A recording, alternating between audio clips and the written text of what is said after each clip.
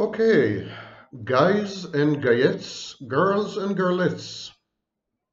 Today we are going to discuss common sense. Is common sense nonsense?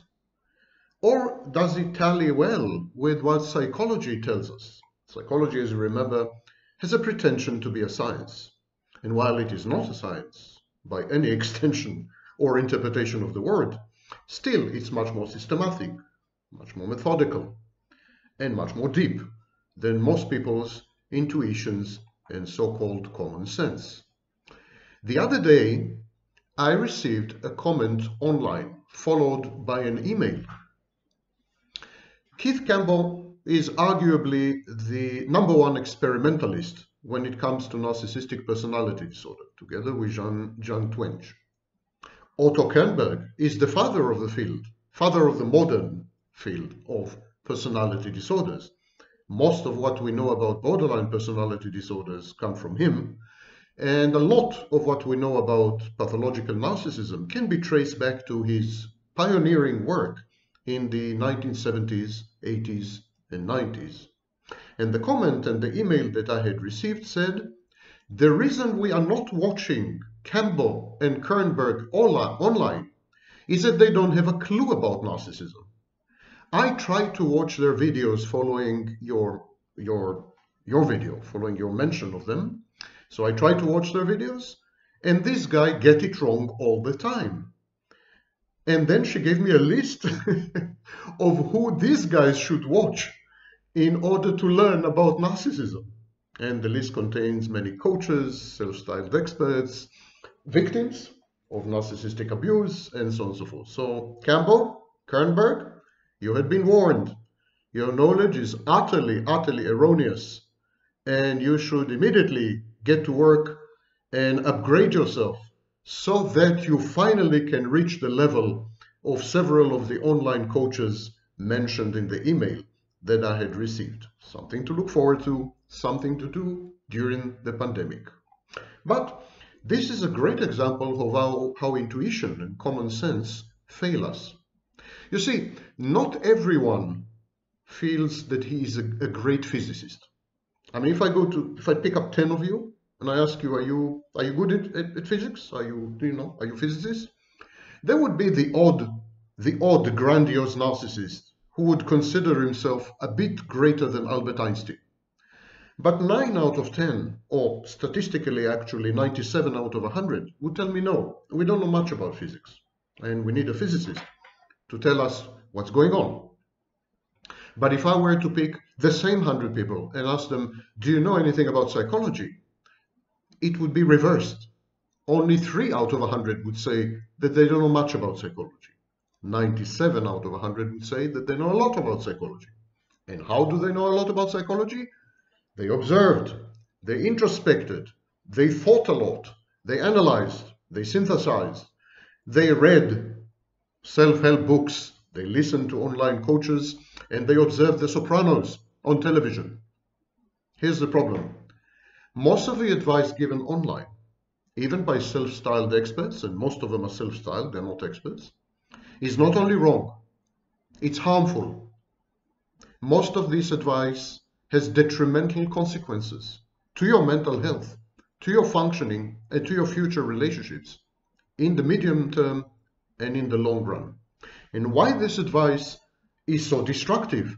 Because it's wrong.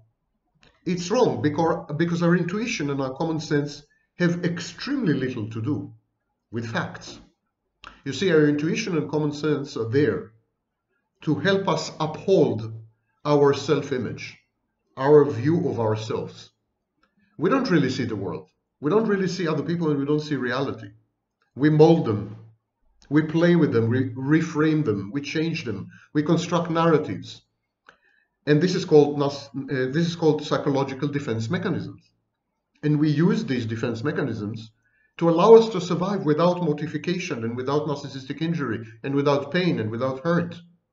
Because we need to believe that we are good people. We need to believe that we're intelligent. We need to believe that we are liked, maybe even admired. We need to believe these things. We need to believe that people around us like us and love us and have our best interests in mind. We need to believe that people are empathic and essentially good. We need to believe that we are special in some sense, in some vocation, in some niche. We need to believe these things.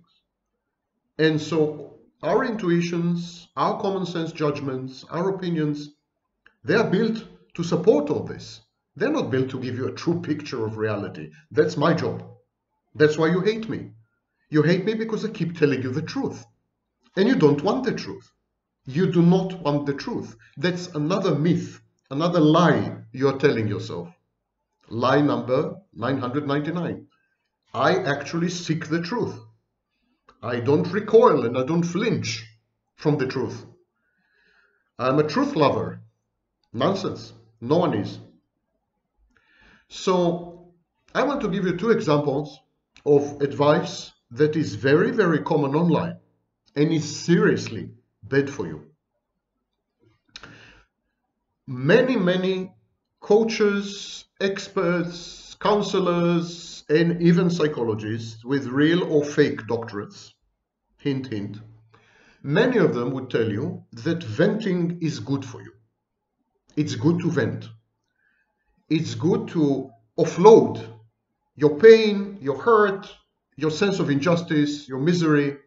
It's good to share with others what had happened to you as a victim, what had been done to you, how your abuser had abused you for no reason. You will feel better afterwards. Everyone reassures you. I have watched I don't know how many videos where this is the main core. That's the main piece of advice. Share, tell, disclose, vent, let it go. Allow yourself to be angry. Allow yourself to be furious and to rage. Well, here's the problem. Research conclusively shows that venting has the exact opposite effect than intended. Exact opposite effect of what you're being told. Venting does not calm you down. Actually, venting enhances, positively reinforces your anger. Venting causes you to become more angry and for a much longer period of time.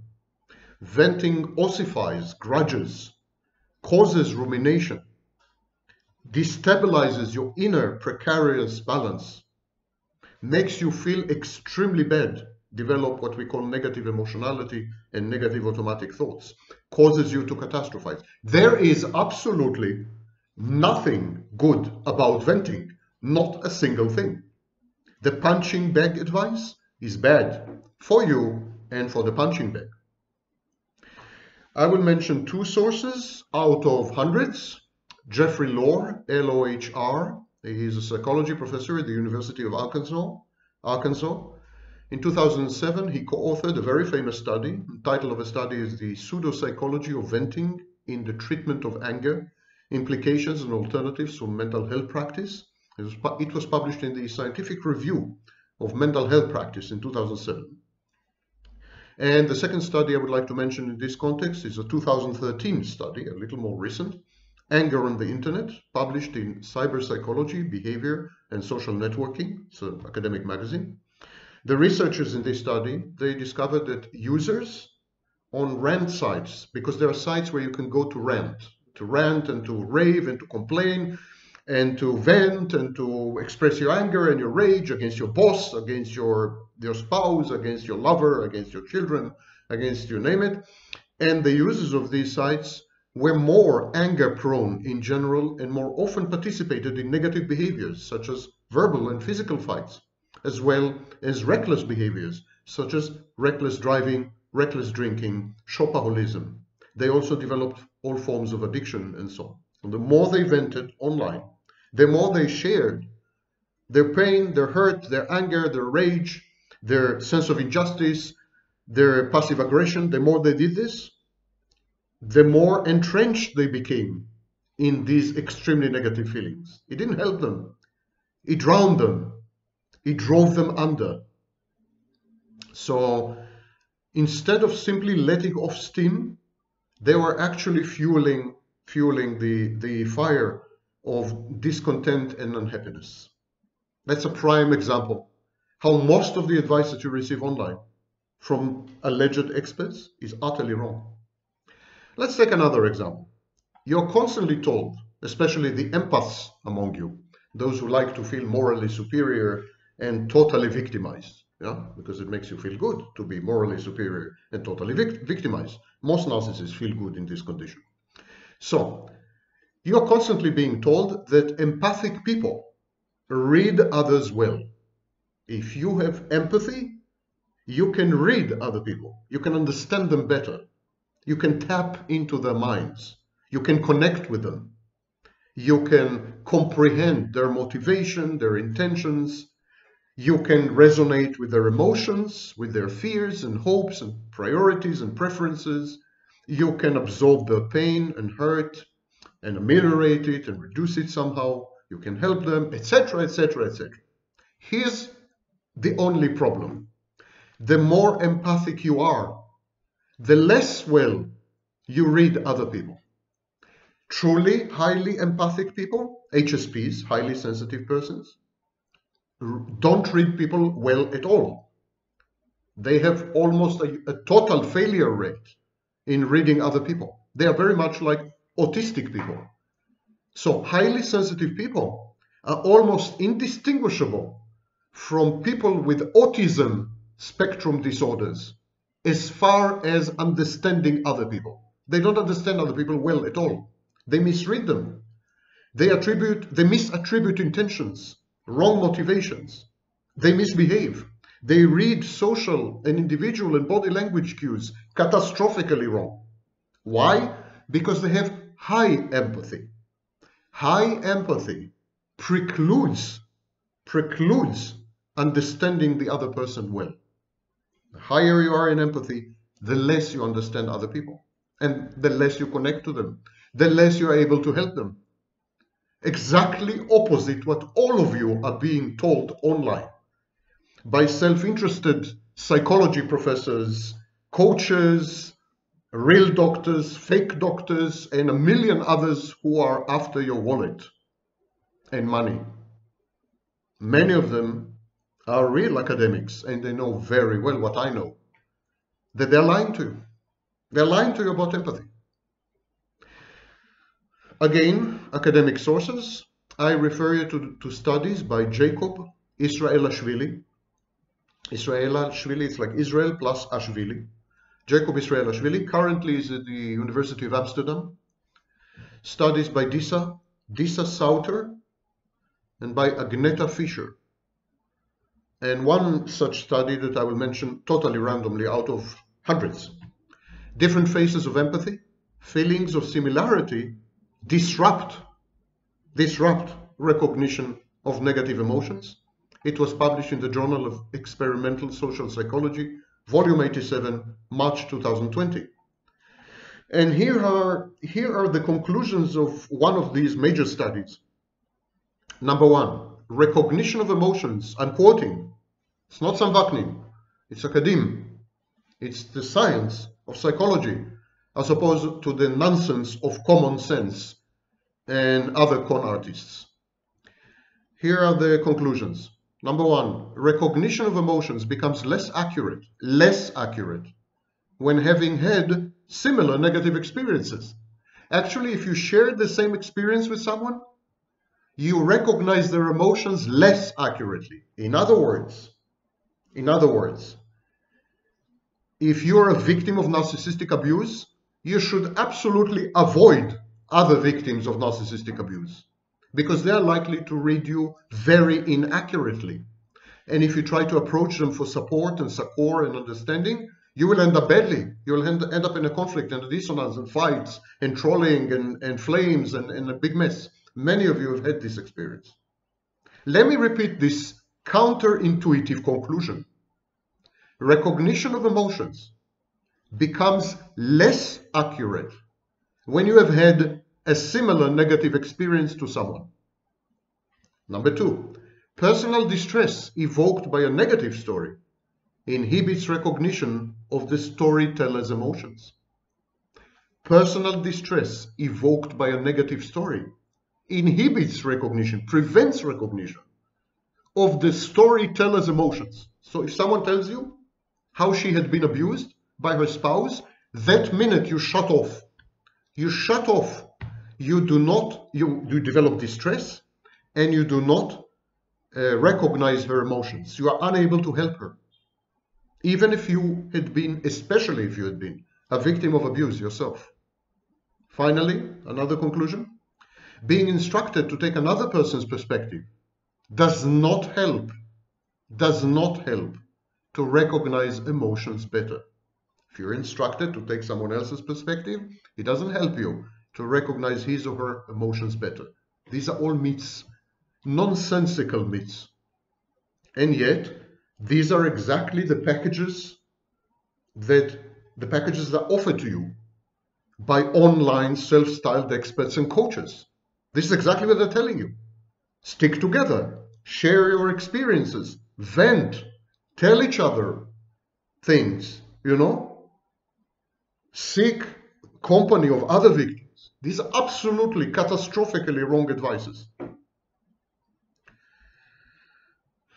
If your relationships end up the same catastrophic way all the time and again, you most likely need to work on 3 issues. Number 1, anticipated hurt. Your certainty that everyone is going to hurt you sooner or later. It's a persecutory delusion. It's a kind of the acquired paranoia. Number 2, if you have constant failures in your relationships, you probably interpret every behavior as hurtful.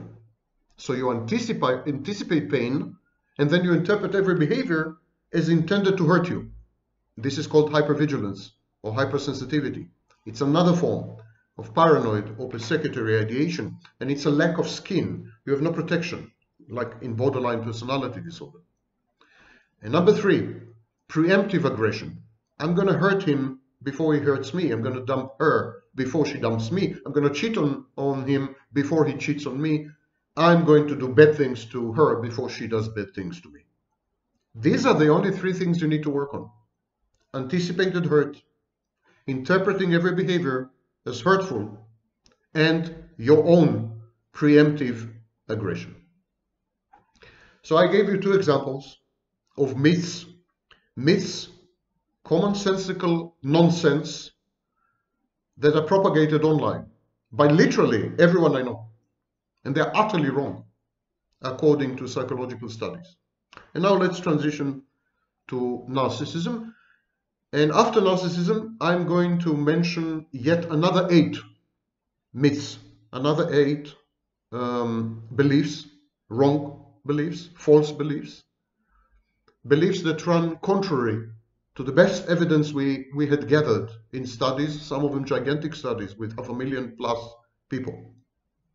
Many of the things we think we know about psychology, about other people, about the inner world of others, about motivations and intentions and behaviors, many of these things, if not majority of these things, many of them are wrong.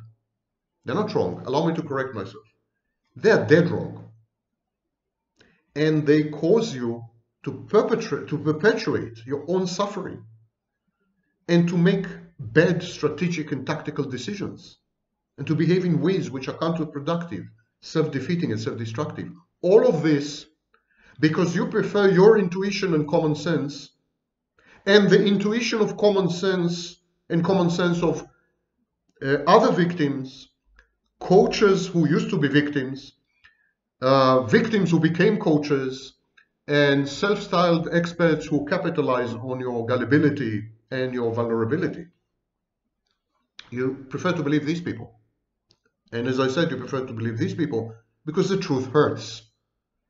The truth hurts. The truth is that you had contributed to your abuse as much, and very often more, than your own abuser. And this is something you don't want to hear. You don't want to hear this. Okay. Albert Camus was a, how else, Jewish author. He was born in 1913, and he died a year before I was born. He probably died a year before I was born in order not to witness my birth, and I can't blame him. But he was best known for Wonderful, amazing literary works, amazing novels. I recommend The Stranger, The Plague, which is very, very pertinent, very relevant nowadays. The Plague describes a Black Death, a kind of a bubonic plague in Algiers. He was a philosopher. He was among the fathers of the philosophy of the absurd. So he was closely linked to Jean-Paul Sartre. And so he was also among the fathers of modern existentialism. And he won the Nobel Prize for Literature in 1957. And here's something about Camus. For Camus, our astonishment at life results from our confrontation with a world that refuses to surrender meaning. Our astonishment occurs when our need for meaning shatters against the indifference, immovable and absolute, of the world. As a result, absurdity is not an autonomous state. It does not exist in the world in itself, but is instead exhaled from the abyss that divides us from a mute world. This world in itself is not reasonable. That is all that can be said, Camus said. But what is absurd is the confrontation of this irrational and wild longing for clarity, whose call echoes in the human heart. The absurd depends as much on men as on the world. For the moment, it is all that links them together. So there's I quote this wonderful phrase again. There's an irrational and wild longing for clarity, in the human heart. You, victims of abuse, you want clarity. You want certainty. You want someone to make sense of what had happened to you. But here's the thing, what had happened to you is meaningless. It's senseless. It doesn't carry any coded message. It doesn't imbue your life with a direction or a goal or a meaning. It just happened to you. And you must make sure that it never happens again. And to make sure it never happens again, you must find out the truth. The truth as we know it in the science or attempted science of psychology, not the truth as you hear from others in an echo chamber. Others who are exactly in your condition. They don't know much more than you do. They pretend to know because they want your money. In November 1940, Camus confided to his journal. He wrote in his diary, Understand this, he said. We can despair of the meaning of life in general, but not of the particular forms that it takes. We can despair of existence, for we have no power over it, but not of history, where the individual can do everything. Important for you, victims of abuse. Your history is in your hands. Camus continues, It is individuals who are killing us today. Why should not individuals manage to give us peace? We must simply begin without thinking of such grandiose aims. He could have been discussing narcissism, of course. And this leads me to the question to the first, as I promised in this video, I'm going to be a myth buster. Yeah, I'm going to bust myths. So the first myth is that one can separate the issue of sexuality and gender from mental health. Like if an autist comes to you, or a narcissist comes to you, or a psychopath comes to see you as a professional, you're not supposed to pay attention to the gender. Someone with schizophrenia or bipolar disorder, what does it matter if he has a vagina or a penis? It doesn't matter, we keep saying. That's not entirely accurate, as you will see soon.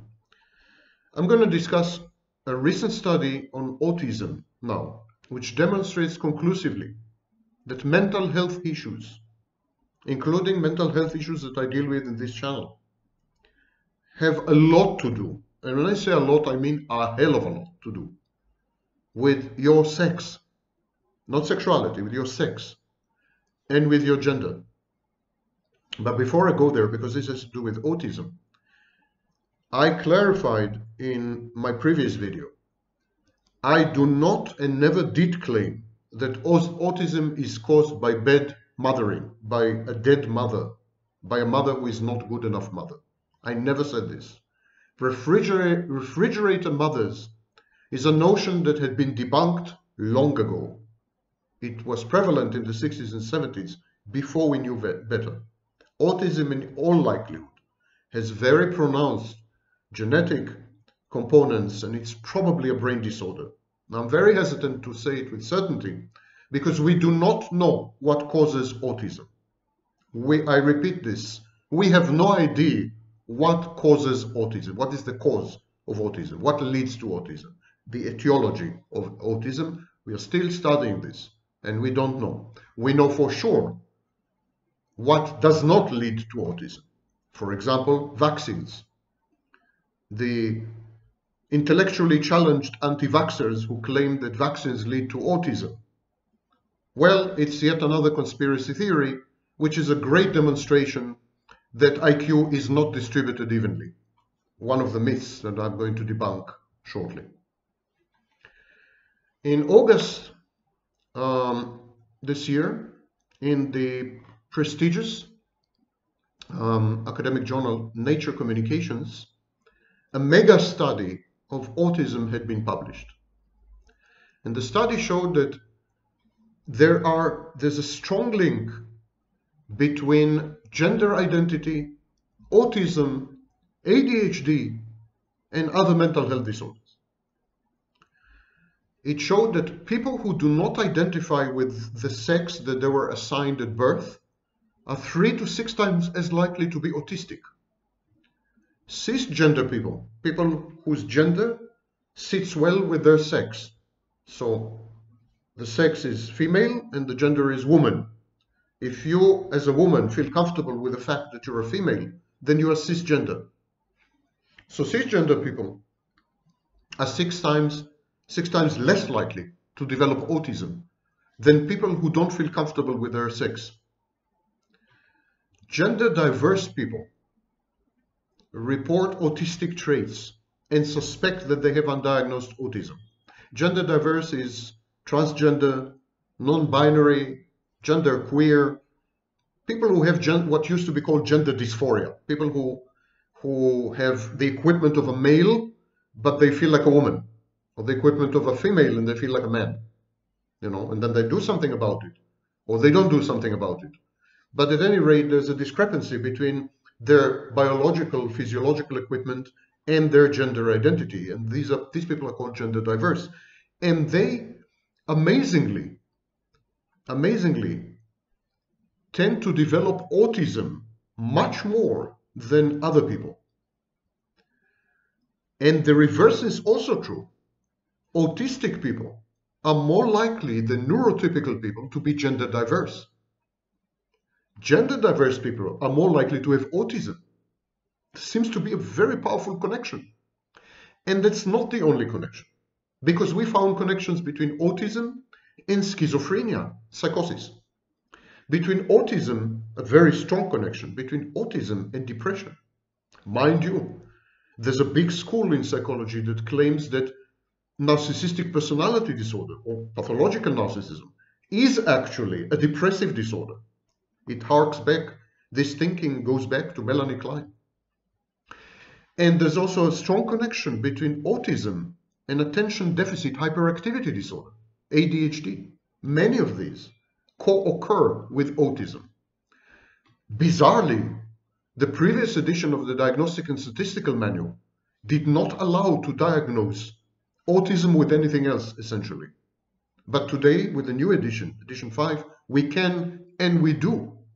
Gender diverse people have higher rates of all these conditions: schizophrenia, depression, ADHD, autism, certain personality disorders. And the highest association was with depression. An estimated 30 to 80% of children with autism, 30 to 80%, also have ADHD. And 20 to 50% of children with ADHD also have autism. Firstborn children of women with ADHD face a 6-fold risk, 6 times the risk of also having ADHD and double the risk of having autism compared to the general population. It's another study from 2014. So the recent study was conducted on 640,000 people. Good enough for you? And it involved a television documentary, a British television documentary in 2017 about autism. And the guy who managed all this, who handled all this, was Simon Baron-Cohen. He's a professor of developmental psychopathology at the University of Cambridge and one of the preeminent voices and most original voices on autism. Gender diverse people also report on average more traits associated with autism, as I said, sensory difficulties, pattern recognition skills, and most crucially, lower rates of empathy. They read utterly wrongly another person's emotional state. Let's get it straight. Autism, ADHD, 6 other mental health conditions, they're all linked to a massive reduction in empathy, to the point of vanishing almost. But this is exactly the state of victims of narcissistic abuse, people with CPTSD. They also have severely diminished empathy, to the point that technically we can diagnose many victims with narcissism or even psychopathy. I call it the narcissistic psychopathic overlay. You see, it's all interconnected. It's not so clear-cut. Empath, narcissist, this, that. It's nonsense. The human mind is so multifaceted, so kaleidoscopic, so amazing, so malleable, so neuroplastic. The brain is so neuroplastic. You can't say, I'm the victim, he's the abuser, end of story. It's not true. He did something to your empathy, and you did something to his empathy.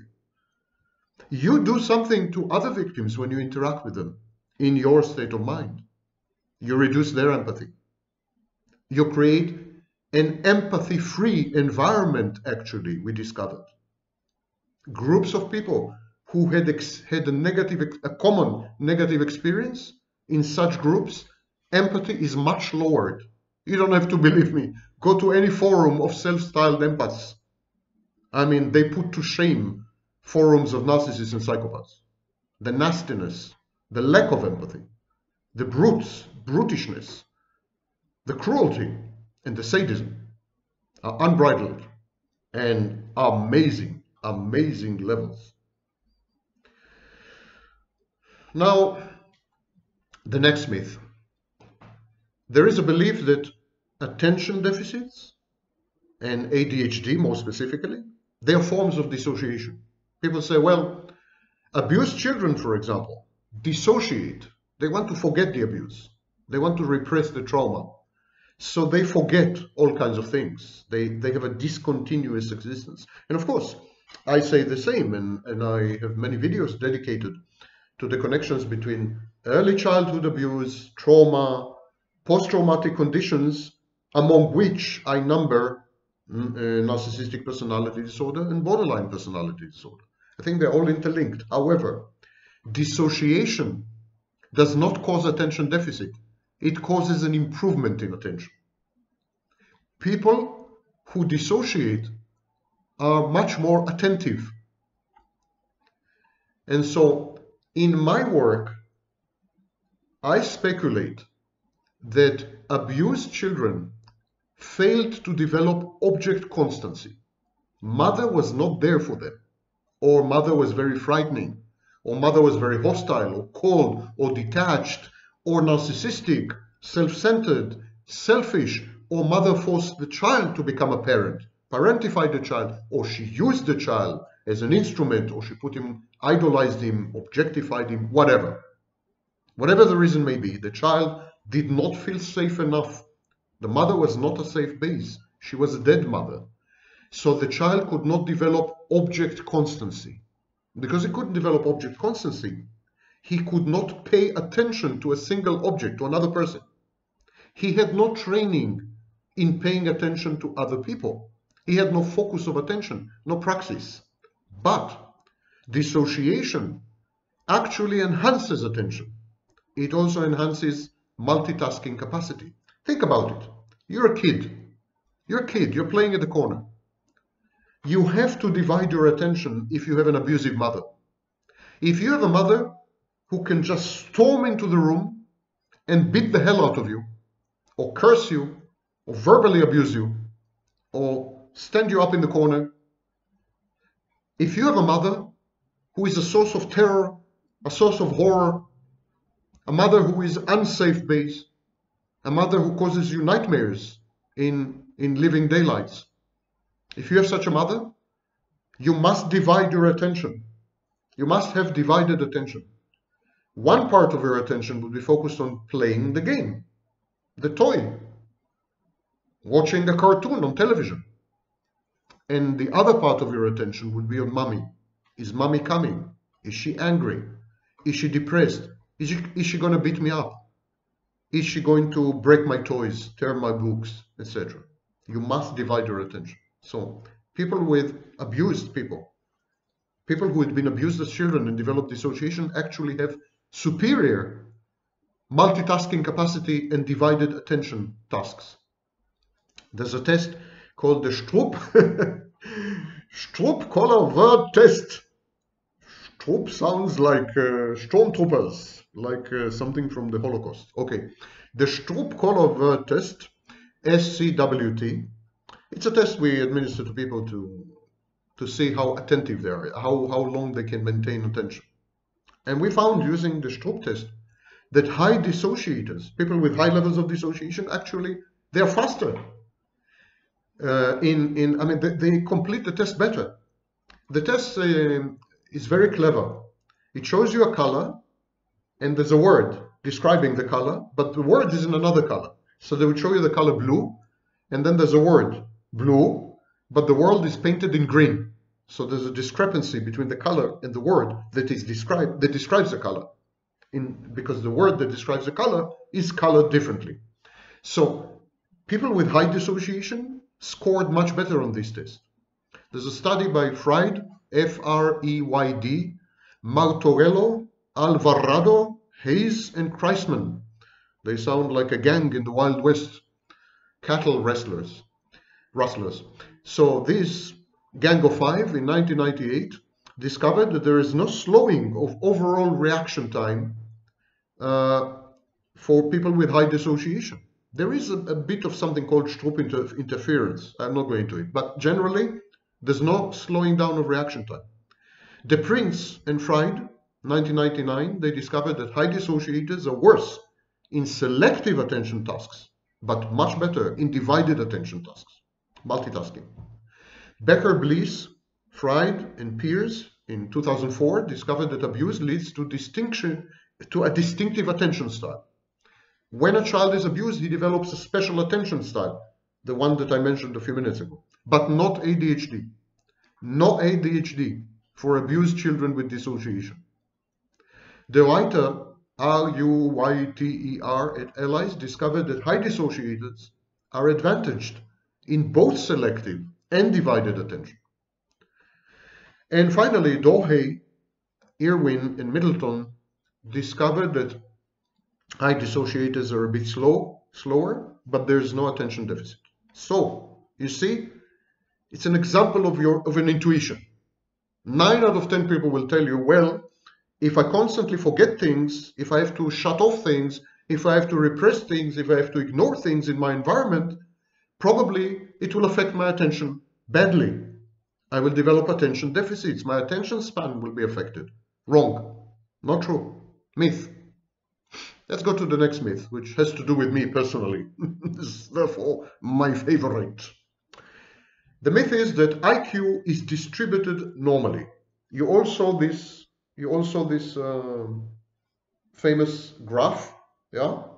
This is called a Gaussian distribution or a normal distribution. Gauss was a mathematician in the 19th century, and he discovered this distribution. Distribution simply means you have many, many numbers, and you arrange them on a graph. How's the graph going to look? And a normal distribution is low numbers will be on a tail, high numbers would be on another tail, and the vast majority of numbers will be in the middle. So like the middle will be very tall, and on the left side and the right side you will have a tail. So if someone has an IQ of 50, probably is not watching this channel, but other channels. So if someone has an IQ of 50, he would be on this tail. Not, I mean, most people don't have an IQ of 50. So he will never be in the middle. He will be on the tail. And if someone has an IQ of 190, hint, hint, he will also be on the tail. Most people, thank God, don't have an IQ of 190. So the majority of people, the big number of people, will be in the middle. And so the middle will look like this. Got it? Got it. That's called the normal distribution. Here's the clinch. Here's the myth. IQ is not distributed normally. So why, if you go online and you read articles and you read books about IQ, and why everyone says IQ is distributed normally? Like 67% of the population have IQ between this and this, 39% of this. I mean, why all this? Why do we have this shape? We have this shape because the test results are tweaked. Yes, we fake them. This faking has a very nice name because in academia, when we commit a crime or when we do something really, really unethical, we give it a name. And the name is very highfalutin. And because the name is highfalutin, it makes us feel good with ourselves and it deceives everyone outside our arcane club. So what we do with IQ test results, we fake them, we tweak them, we change them, we make them fit. Listen well, we make them fit the predetermined shape, the normal distribution. And this mathematical technique is called standardization. We standardize the test to fit a Gaussian distribution. In other words, first we decide how our IQ results should be distributed, and then we shoehorn, we push, we pull, we change, we reframe, we fake a bit, you know, for the numbers to fit our preconceived notions. If we were not to standardize the test results, we would have had two huge tails and a very, very small bump in the middle, which is reminiscent of the sexual performance of some narcissists I know. So we would have a huge tail here and a huge tail here. In other words, many more people have much higher IQ than we give them credit for.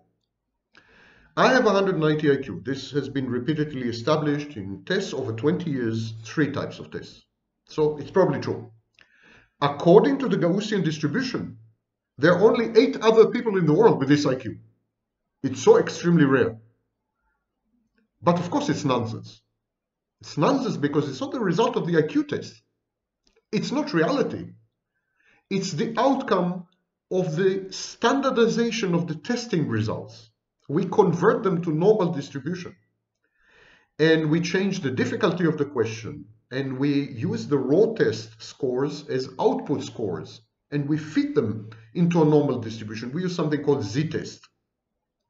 And we have a null hypothesis for those of you who are into mathematics. So we have a null hypothesis and we have standard deviations within a z-test. And then we apply the z-test and we flatten the curve, in effect. Actually, we don't flatten the curve, we curve the flat. So we curve the flatland. So actually, what I'm trying to say, most people have much higher IQs than we think. And, of course, much lower IQs than we think. Majority of people have much lower IQs than we think. Just look around you. And much higher IQs than we think. I took a raw dump of IQ test results, admittedly from the 1940s and 50s, but doesn't matter. This was Stanford Binet test, which is no longer used and is very prejudiced, very problematic, but this is all I had.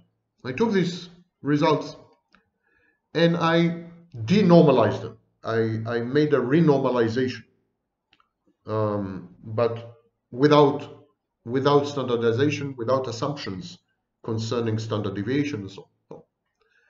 And it seems that about 10 to 15% of the population, if we were not faking the results, 10 to 15% of the population have an IQ in IQ higher than 124. At least 10 to 15%. I mean, there would have been an added 10 to 15%. They would have moved, they would have shifted from the middle to this tail. Similarly, of course, something like 30% would have shifted to the left. Now, many people are not going to like this result, and perhaps this is the reason that we are still falsifying IQ tests, because it would have been tremendously, to use a Trumpian word, it would have been tremendously politically incorrect had we looked the numbers in the face. Why? Because a typical chimpanzee has 50 to 60 IQ. An adult chimpanzee has the IQ of a 5-year-old. And, not pleasant to say, so does 1/3 of the human population. If we don't play with the test results, if we don't fake them via standardization, z-testing, normalization, standard deviation, and many other statistical games we play. I think there's a lot of political correctness here. Fake science, pseudoscience. That's why IQ tests are highly unreliable. They reflect absolutely statistical assumptions that adhere to social, societal mores and values, which are very period specific. They do not reflect reality. People with 190 IQ are much more common. There are way more than 8 people with 190 IQ. If you are interested in the number, about 1,000. And people with 60 and 50 IQ, the exact equivalent of a chimpanzee, many more than you know. Now, who wants to hear that? Next myth. Positive psychology works. Everyone tells you, everyone and his dog, they're telling you, if you experience a negative emotion, you're angry, you're sad, you're grieving, you're afraid, fake a smile. Fake a smile. Cover up your emotions. Well, research is dead set against it.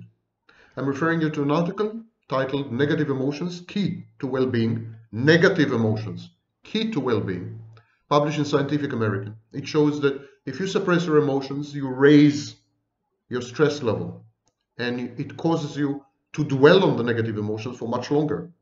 If you accept your negative emotions and express them at the moment, make peace with them, embrace them, accept them as part of yourself, they go away fast. There was a TED talk by Harvard psychologist Amy Cuddy, and she shared a piece of research, and she said that if you power pose, if you stand or sit with your body as expanded as possible, shoulders back, superwoman pose and so on, it lowers your stress hormones, increases your testosterone, the power hormone, and makes you look and feel more confident.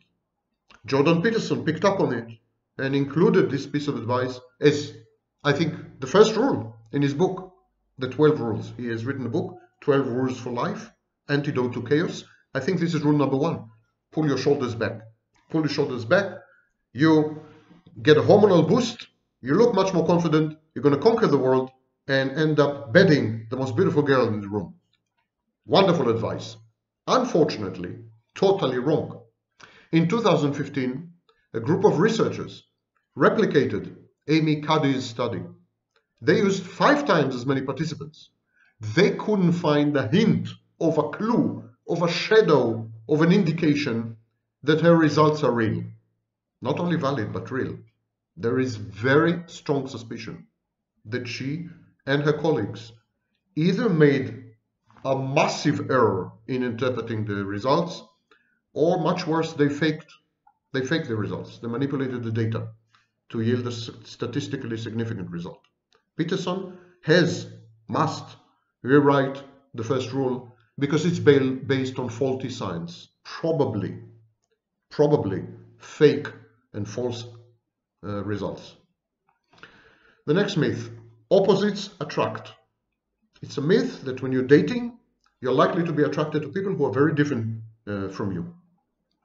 I can't tell you. I can begin to tell you what mountain ranges and continents of research there are to dispute this. It's complete, utterly, unmitigatedly untrue. Not a single word is true. I refer you to psychologicalscience.org. They have a section called myths, where they summarize research for this particular myth. The opposite is true. We are drawn to potential partners who are similar to us. Similarity also guarantees long-term the longevity of the relationship. The success of the relationship depends crucially on how similar you are. The more similar you are, the more things you agree on, the more communication preferences you share, the more hobbies, the more avocations, the more common activities, the more you bring up the children similarly, the more you agree on money, etc. The more similar you are, the longer your relationship. This is one of these myths that had destroyed 50% of American marriages. These people were looking for opposites. He completes me, you know? We are two parts of one. He is my better half, he's my different half. This is nonsense. You must look for someone who is your echo, who is your mirror, who is your reflection, who is you with other genitalia, in case you're heterosexual. There's another myth like this. Cohabitation before marriage. If you share premises, if you live together before marriage, your marriage will last longer. The more you get to know someone before you get married, the more your marriage is guaranteed to last. Right? Wrong. Wrong? Dead wrong. Cohabitation is totally correlated with divorce. The longer you have known your partner, the longer you have known your partner, the longer you have dated your partner, and especially the longer you have cohabited, lived together with your partner before marriage, the more it predicts your divorce. Higher divorce rates are intimately correlated with lack of intimacy before marriage. The less you know your partner, the less time you spend with him, and if you've never lived with him, never shared living quarters with him, then your marriage will succeed. Marriages founded on matchmaking last much longer, are far more stable than love-based unions. You see, most of what we think we know about dating, relationships, marriages is wrong. Our ancestors, forefathers, great-great-great-great-grandfathers like me, we knew better. We knew to tell you, don't date, don't live with him. It's not okay to have sex before marriage. Let us find for you the right partner. These are all excellent advices if your main concern is to have a long, productive relationship, marriage for life. If your concern is just to have fun, which is legitimate, then these factors are not relevant. But if you're serious about your life and about your intimate partner, and about your relationship, you're going the wrong way. Next myth. The more people you put together, the more creative they become. Brainstorming is guarantee for creativity and creative solutions. Utter nonsense. Or, as I love to say, balderdash and bladderdash. According to the American Institute of Graphic Arts and a million other research institutions, if you brainstorm in groups, you are less creative and the group is less creative. And the number of solutions and the quality of solutions much lower. This is because of three reasons. One is called anchoring.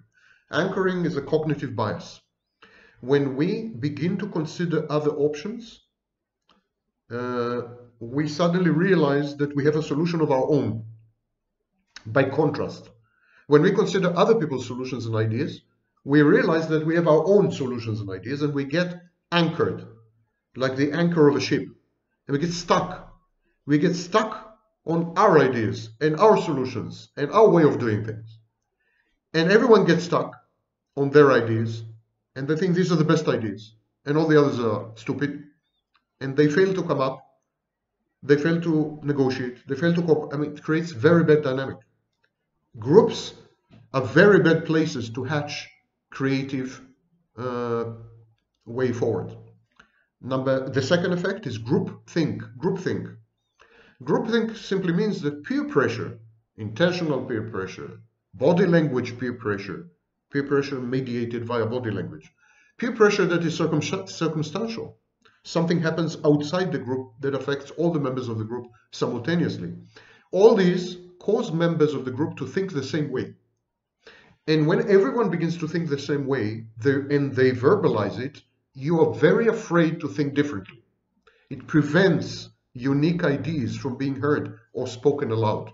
There's pressure on you to conform, to join in, to fit in, not to rock the boat. And the third reason that groups are very bad places, as hatcheries or wombs, is pressure. In groups, you feel that you are being tested, that you're being observed. This is precisely the reason why it's an exceedingly bad idea to introduce cameras into courtrooms. You feel that you have to come up with a good idea on the spot.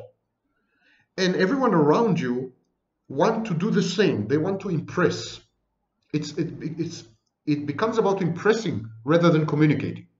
It becomes totally grandiose and narcissistic. Puts incredible pressure on some people. And then they can't think. Stress levels and anxiety levels in groups are much higher, by the way, than alone. Next myth, left brain, right brain.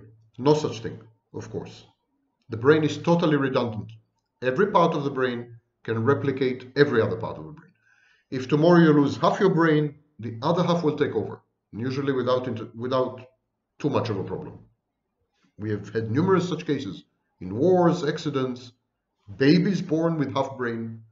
Most extreme case had something like 10% of his brain. The brain is redundant. Everything happens in multiple locations. There are copies of functions, copies of content, copies of memories, and ultimately a copy of your entire identity. There is no dominant side. It's totally false. I refer you to lifescience.com. There's an article there, Left Brain, Right Brain Myth, where they summarize the research. Everyone uses both sides of the brains equally and equal time. And the only thing that is true is that certain abilities and capacities, for example, speech, they are more located in one hemisphere. For example, speech is more located in speech processing. Language is more located in the left side of the brain. Visual processing, which also is linked to artistic and plastic arts, creative efforts, that's more on the right side. But here's the glitch and the hitch and the mitch. The two sides communicate all the time. There's like a zillion connections between the parts. And they hand over functions all the time. So while maybe the language center, Broca, there's an area called Broca, which is central. But many of the language functions are in outside Broca's area. They're in the left hemisphere. But when you talk, there's a huge amount of traffic and communication with the right side of your brain. And many language functions and speech functions are temporarily transferred to the right side. For example, if you have to talk about some visual, about some image or photo, you can't, there's no such thing. Language is in the left. Language, it's like the cockpit in an airplane. You can't say the cockpit is this and the airplane is this. They're intimately connected. They're one and the same. The brain is a single, unitary entity. Everything works on everything all the time. All functions are carried on both sides all the time. A million pathways, like under the Senate in the United States, they have these underground, enormous, kilometer-long corridors. It's the same. Capitol Hill, ostensibly Congress and the Senate, they're all connected. It's all one thing. Midlife crisis, next myth. In reality, there's no such thing. In a study published, in a series of studies published and summarized by NPR on the 14th of March 2016. Go to the archive of NPR. You will see a great summary. and it's titled Forget the Red Sports Car. So, to cut a long story short, our studies showed that only about 10% of the population suffer a crisis in midlife. But this crisis is connected to specific events, like parents dying, or losing your job, or divorcing, or your wife cheating, or something. It's not a crisis because you have reached a milestone or a certain age. You know, it's a crisis because something happened. And then if you divide life into decades, every decade has crises. Ask any adolescent. You know, ask any child. Ask anyone 20 years old who's dating. You know, every decade in life. And Gail Sheehy wrote the book Passages and then the book New Passages to say exactly this, that every decade has its own set of crises. So isolating a specific decade and saying, well, that's a crisis, it's nonsense. It's nonsense also because the attributes of the midlife crisis are wrong, not true. We couldn't find them in studies. People who are going through their 50s and 40s and 50s, they are supposed, for example, to be much more afraid of death. Or they're supposed to redirect their view instead of forward, backward, like they're reviewing their lives rather than looking forward. Oh, none of this. We couldn't find a hint or a trace of any of these fables and confabulations. They're wrong. They're not true. Actually, most of the crises in the 40s and 50s, in one's 40s and 50s, most of the crises, multiple, have to do with the reasons I mentioned. We all undergo challenges. And we all do the stereotypical midlife crisis things, but it's not a coherent or cohesive syndrome, set of cognitions and emotions. The next myth is personality and IQ are stable in adulthood. That's absolutely untrue. Even personality disorders change. Personality disorders are supposed to be rigid structures. That's the definition of the Diagnostic and Statistical Manual. Rigid structures of personality, but they're not rigid. For example, 50% of all people diagnosed with borderline personality disorder lose their disorder after age 45. They can no longer be diagnosed. For instance, most of the antisocial behaviors of psychopaths disappear after age 40. Antisocial behavior ameliorates in psychopaths starting with the 5th decade of life. The only structure that is totally rigid and it almost doesn't change ever is narcissism. Narcissistic personality disorder. It's the only case I am aware of where there is no discernible change between age 20 and age 60. The psychodynamic landscape is identical. And the reason is the narcissist does not exist. There's no personality there, no self. It's a piece of fiction. It's a story. And like War and Peace, it never changes. And like Gone with the Wind, the movie, it never changes. A work of art is forever. The Sistine Chapel, The Last Supper, Mona Lisa.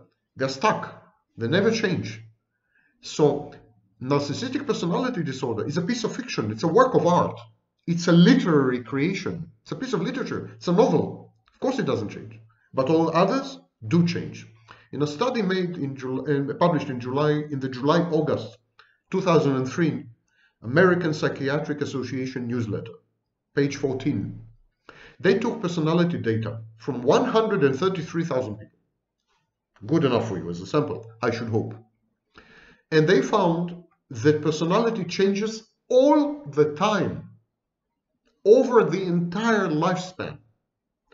People, for example, become more agreeable, more willing to cooperate with others as they age. By the way, another myth, the myth of the truculent, irritable, irascible old men. Actually, old men are far more agreeable than young men and far more cooperative.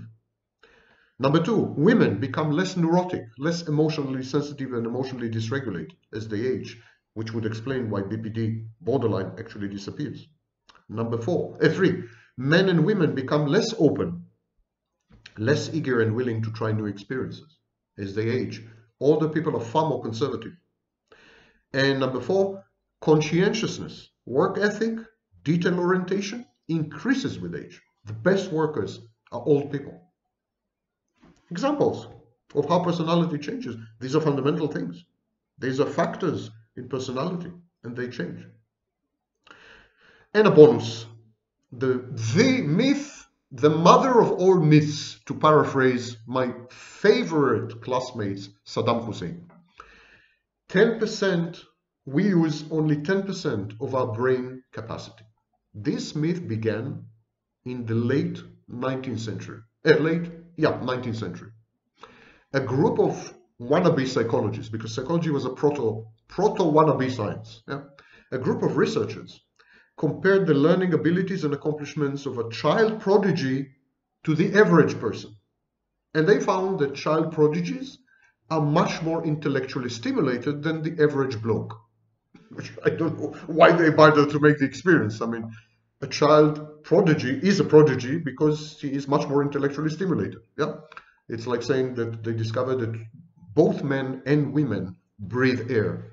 Anyhow, this amazing, earth-shattering discovery was generalized and expanded in the 1900s, when other researchers who did not understand how the brain functions, we still don't understand how the brain functions, and don't let anyone tell you otherwise.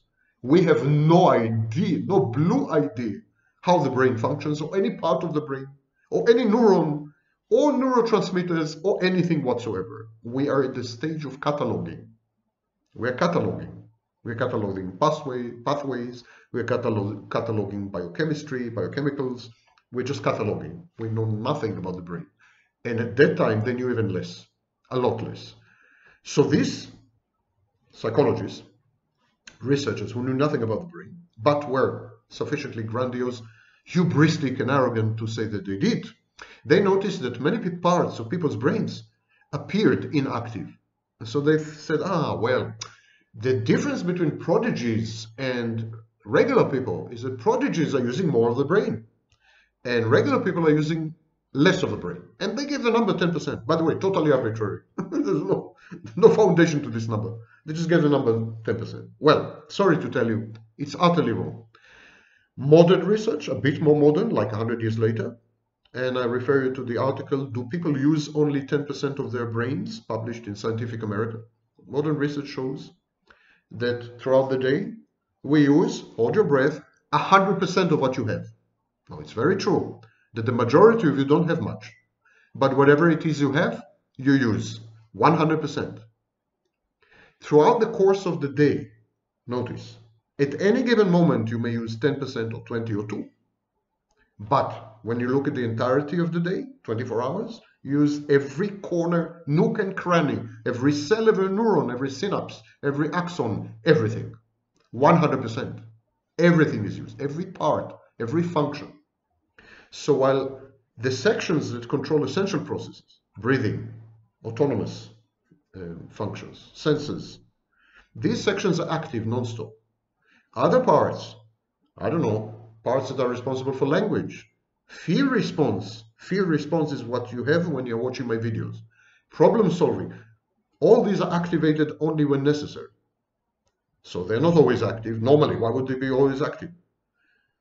It's like your apartment, you know? You get up in the morning, you go to the toilet. At that moment, only 2% of your apartment is active. The toilet. I don't know what you're doing there. I don't want to know. Please don't go into details in the comment section.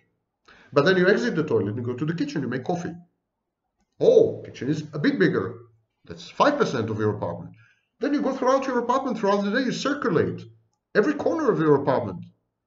So 100% of your apartment is active. And depends on your lifestyle. Of course, in some people, most parts will be more active than others, but all parts are active in all people. We make full use of all the abilities in our brains, those of us who have them. So, this was today's video, and I hope you had great fun. And I promise to pass on the message to Campbell and to Kernberg that they have no idea what is narcissism, and they should really learn from coaches online and others. And it's never too late to start. I mean, Kernberg is in his 80s, 90s. He still, you know, young kid. It's never too late to start. And I'll put him in touch with some of the self-styled experts there. I'm sure they will put him on the straight and narrow. They will fix his thinking. And Campbell should stop with these idiotic experiments because he got narcissism completely wrong, says the woman who wrote to me. Bloody hell. Who am I talking to? Okay, kiddos and kidettes, go drink something, go to the toilet, relieve yourselves. And I know I created a lot of negative emotionality. Do not punch a punching bag. Punch me next time you see me in a seminar. After the pandemic, BC, before Corona, AD, after distancing. And in between, the BC and the AD, yet another Jew. Not Jesus this time. Sam Vaknin, much better looking, with much fewer holes where it counts.